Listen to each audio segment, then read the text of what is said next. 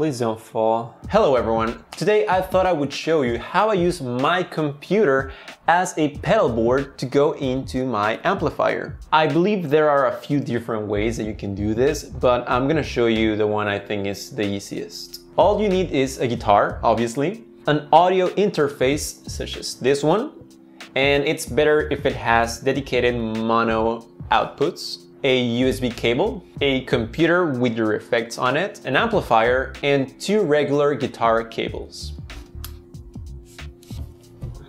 Hey, hi.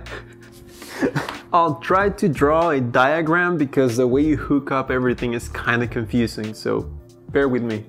Oh, So here is your guitar. I'm not even going to attempt to draw a guitar. So this is all you get. There we go.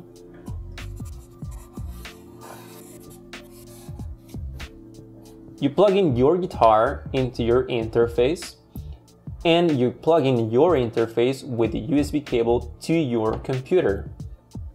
Then you take the second cable and you plug in your interface into your amplifier using one of your interface outputs. You can also use your headphone output, but this is a stereo connection and it's better if you use one of your mono outputs. I think that's clear enough. Okay, so I have everything hooked up now. I'm sitting at my computer and I'm gonna show you what you do inside your program. This is my basic guitar sound coming out of my amplifier.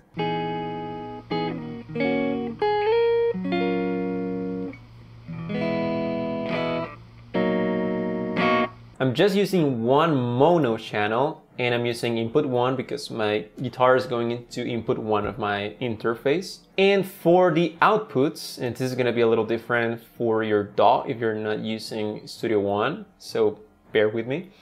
But if you go to outputs in your DAW, you're going to want to make a new output. Here I already made one, but I'm going to show you how to make a new one. A mono output, because we're using one of the mono outputs in our interface, and we're going to select the one that we are using. In this case, it's number 3, and you can name it whatever you want. Amplifier, and this is number 3, and we're using output number 3. Apply, hit OK, and now in our multitrack, we select that output, amplifier. And now the signal should be going out of that output into your amplifier.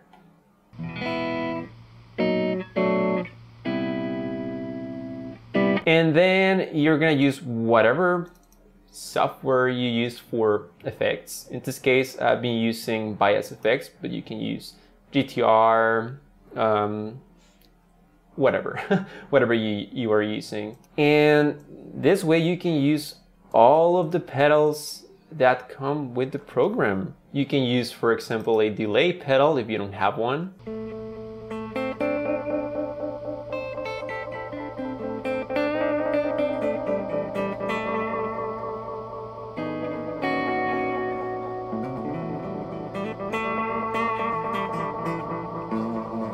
And it's like I'm using a delay pedal going into my amplifier. It's pretty cool. If you don't have an overdrive pedal, you can use that one as well. This is like a tube screamer.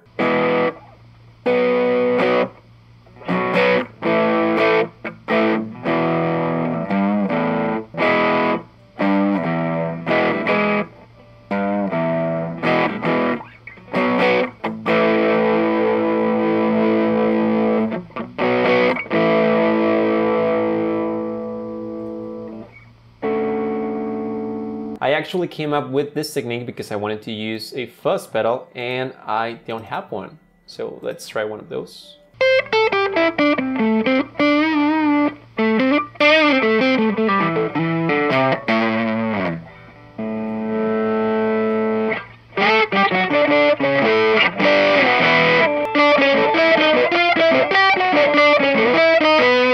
You do need a fairly decent computer to do this, I can notice a little bit of lag. There's a little bit of delay between me playing my guitar and the sound coming out of my amplifier. It is a very slight delay. I notice it because I play straight into my amplifier all the time. So having my interface and my computer processing the sound in the middle is very noticeable to me, but it's not really bad at all. If we look at the sample count, I would say 128 samples feels pretty good. That's not too bad.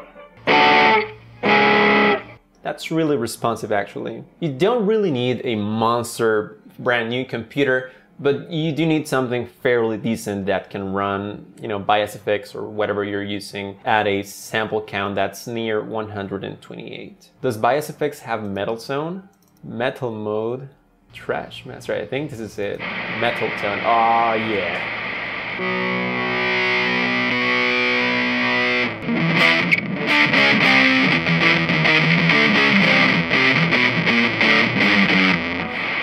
What about a whammy pedal?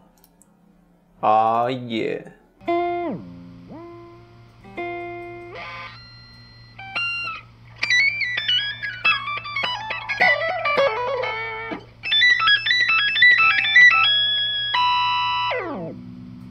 That's pretty much it. That's how you use your computer as a pedal board to go into your amplifier. Technically, you could also use a microphone and go back into your interface and back into your computer. I wouldn't really recommend it because it's gonna give you quite some lag after if you're using backing tracks and you are trying to record over something else that you already have. The whole process of going in and out and then back into the computer, it might not work. That's it for today. If you have any questions, you can leave them down in the comments. If you like this video, please give it a like and consider subscribing for more videos like this.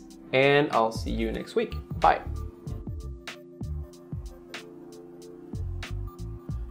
This is not safe at all. I think that's good. Looks so sketchy.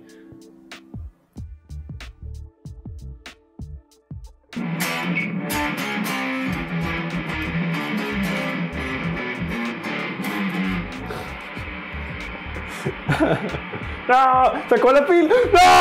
¡Se le acabó la pila!